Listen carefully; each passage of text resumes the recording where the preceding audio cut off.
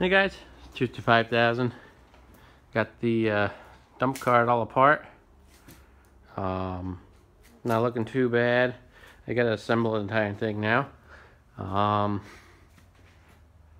You'll notice that I didn't get the underside as good as I wanted. It was pretty cold out, and I actually ran out of paint. So I'm gonna have to buy some more here if I want to get it better, but at least it's only the inside of the cart.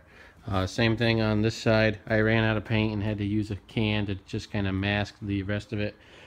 It doesn't look that good, but this powder coat does not come off that easy. I sanded it, and I even took a scraper and scraped what I could off. But it stays on there good when it's stuck. But I think it'll turn out pretty decent. It's going to be getting used anyways. I don't expect it to stay perfect forever.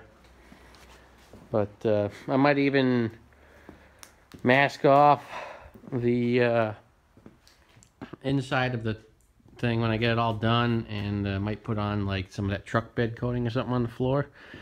I think it'll look pretty good, especially since the bottom is going to be getting wore anyways. I did not straighten the tub. It does have a slight bend in it.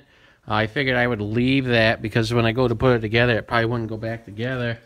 Just like the Cub Cadet was with the engine mounts. So I figured I'd leave it. It's not perfect, but definitely look a lot better than it does. Mainly did this because the tires were so bad on the ones that were on here, and they didn't hold air anymore. So that's why I took this thing all apart and repainted it, just because the tires definitely needed new tires. I got my custom built tongue here. It's all painted up. I got everything painted here. I didn't paint the very ends of the axles because that's where the wheels are going to be riding, and you're going to see them no matter what. But if I have to, I can do some touch-up paint on it. I'm going to see if I can get it together here and figure out what I want to do for decals here. And hopefully it don't look too bad. Like I said, you won't see the bottom. I know it looks pretty horrible. That's the rusty spots.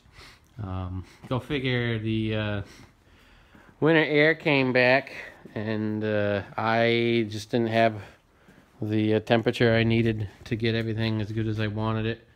Right now it's 35 out, and yesterday it was cold. There was about maybe 28 when there was wind, and so I'm lucky I kind of got what I got painted here. But oh well, that's what we got. I took it apart and it was a lot warmer out, but weather changes like that instantly up here in New England.